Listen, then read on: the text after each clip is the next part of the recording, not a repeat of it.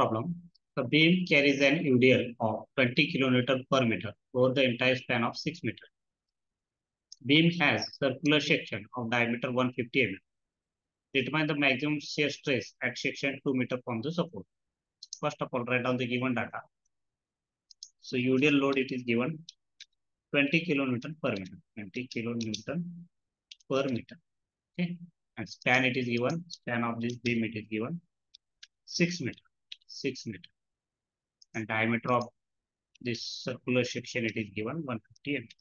150 mm. Determine the maximum shear stress at section 2 meter from support. Okay. So let us assume beam as simply supported. Beam as simply supported. Beam as simply supported beam. Simply supported beam. Simply supported beam. Just as assume beam as a simply supported beam. Okay.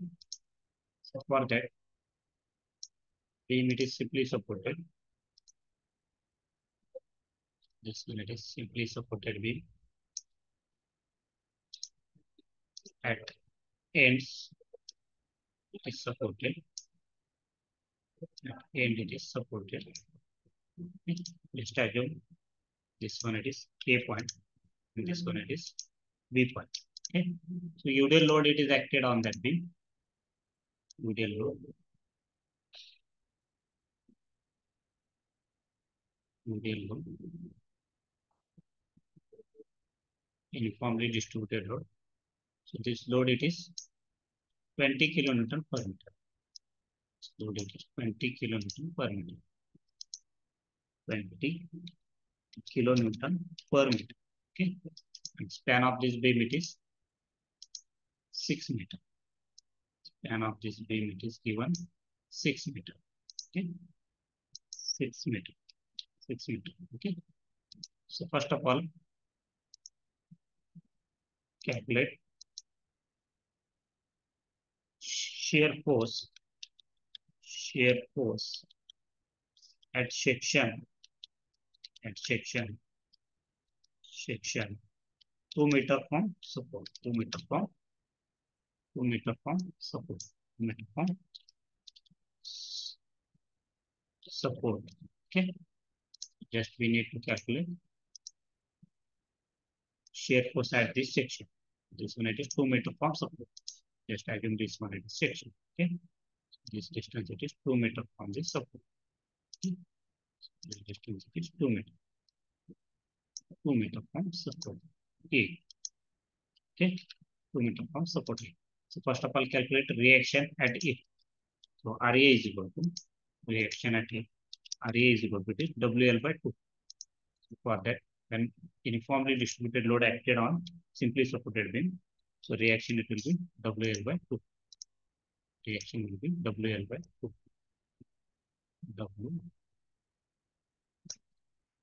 WL by 2. WL by 2. So W it is 20 and span it is 6 meter. Span it is 6 meter. Divided by 2. Divided by 2. So reaction it will be get RA is equal to. So from this reaction 20 into 6 divided by 2. 60 kilonewton. 60 kilonewton. 60 kilonewton. Okay. Then shear force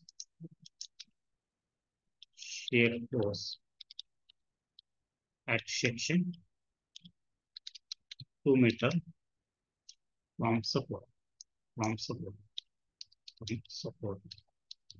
is equal to so this one it is WL by 2 WL by 2 WL by 2 WL by 2 minus W into that is UDL load it is 20 into 2. So WL by 2 it will be 60 minus 20 into 2, it will be 40.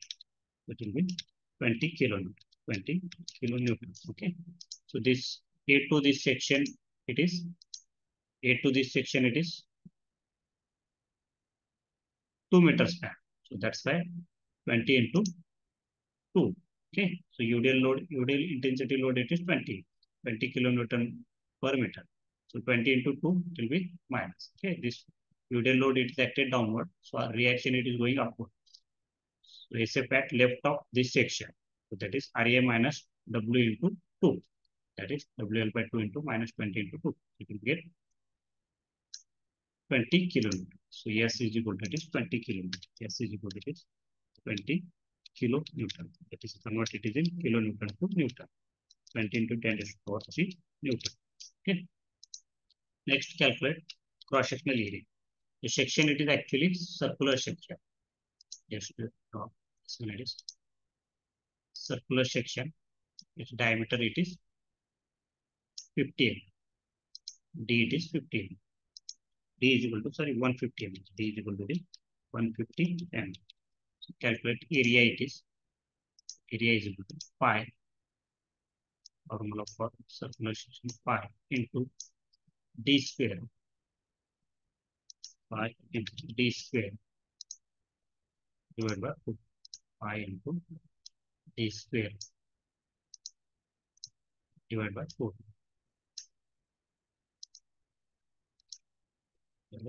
Is equal to pi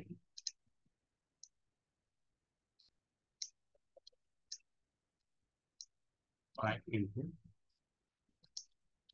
150 square 150 square divided by 4 divided by 2 divided by 4. So it will get how much? If pi into 150 square divided by 4, it will get 17.671 17.671 into 10 raised to the power 3 mm square. mm square. mm square. Okay. mm square. Next, calculate.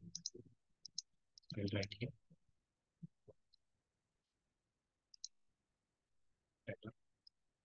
So Q average, we need to calculate Q average. Q average is equal to S by A. S divided by A. Cross-sectional area. Yes, it is shear force at support 2 meter from the support. It is 20 into 10 raised to power 3. 20 into 10 raised to power 3 divided by area. It is cross-sectional area of this circular section. That is 17.671 into 10 raised to power 3. 10 raised to 3. So from this Q average, it will be Q average is equal to 20 divided by 20 into 10 raised to power divided by 20 into 10 raised to power 3 divided by 17.671 into 10 raised to power 3. It will get 1.131. 1.131 Newton per mm square or NP. Newton per mm square or NP. Newton per mm square. So now I have Q max is equal to so this one, it is formula. Q max is equal to 4 by 3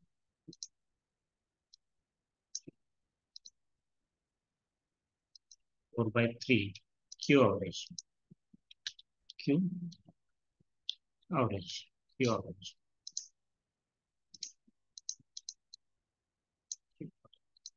All this value, you get maximum shear. So 4 by 3